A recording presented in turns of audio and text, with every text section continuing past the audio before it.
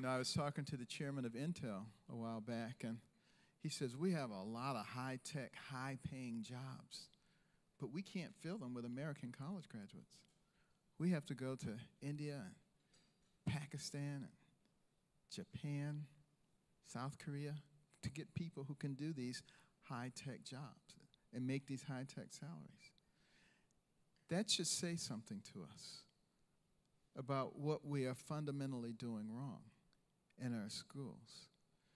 And, you know, particularly in our public school system, where we spend so much time teaching the kids about alternative families and not enough teaching them about the basics of mathematics and science.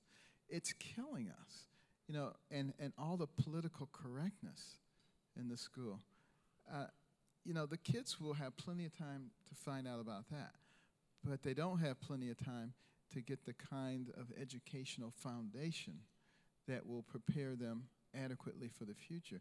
And then you throw on top of that situations where we don't even take the best practices in education, like charter schools.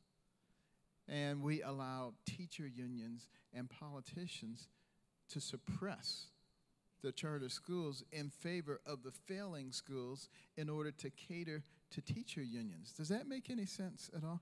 You know, these are the kinds of things that are happening in America. It's almost like we're reading a manual, how to destroy a great nation.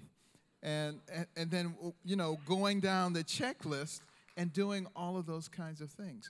And we cannot afford to do that. But, you know, you think back to 1831 when Alexis de Tocqueville came to America. The Europeans were so fascinated. How could this nation, barely 50 years old, already be competing with all the powers of Europe on almost every level? Nothing like had it ever happened before in the history of the world. And so he was going to dissect it all out and analyze what was actually going on, because they didn't really believe it anyway. And he looked at our government, our system, our divided government, was duly impressed. And he said, well, let me look at their educational system. And he was blown away. Anybody finishing the second grade was completely literate. A beaver trapper could read the newspaper, could tell them how our government worked, could have a sophisticated conversation. Only the aristocracy in Europe was able to do that.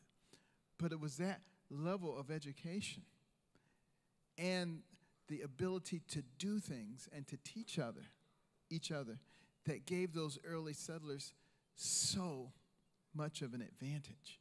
That's how they were able to go from one ocean to the other across a rugged and hostile terrain. They had that can-do attitude that allowed them to build roads and structurally sound bridges and containment facilities and dams, and to invent things when there was a problem. That's the kind of nation that we were. That's how we reached the pinnacle so quickly, and a higher pinnacle than anybody else had ever reached before. And if you really want to know what we thought about education, go back and look at our previous book, America the Beautiful. Our current book is One Nation, which, as you probably know, is #1 on the New York Times bestseller list.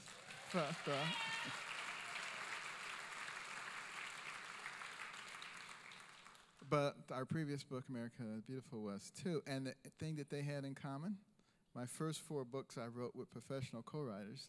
The last 2 I wrote with my lovely wife, Candy.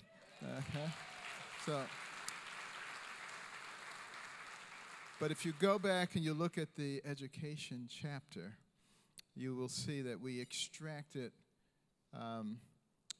from the exit exam for middle school certificate in the early to mid 1800s, the questions that you had to be able to answer. And I think you will very rapidly recognize that most college graduates today could not answer those questions. We have dumbed things down to that level, and we continue to dumb things down.